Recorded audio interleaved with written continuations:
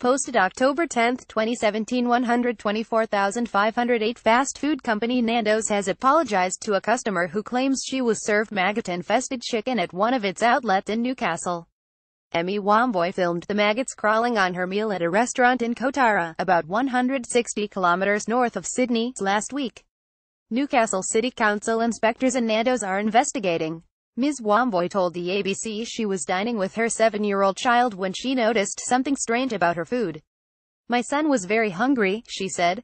"He is 7 years old, so he was like, 'Oh, let me have that chicken.'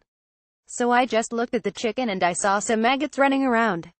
The incident came just days after maggots were found in a cooked steak at a restaurant in Sydney. Ms. Wamboy received a full refund from the restaurant and said she was happy the council was probing the incident. "I would not like someone else to go there and get the same experience, because then they have just put me off from chicken. I have not eaten chicken since then," she said. Nandos released a statement saying it had apologized to Ms. Wamboy. Nandos has done a thorough investigation of this issue and found the Kotara restaurant has followed all the correct cooking and hygiene procedures, a spokeswoman said. "Our chicken is made to order, and a fly or maggots could not have survived the cooking process, which includes placing the chicken on a grill with an operating surface temperature of over 350 degrees Celsius.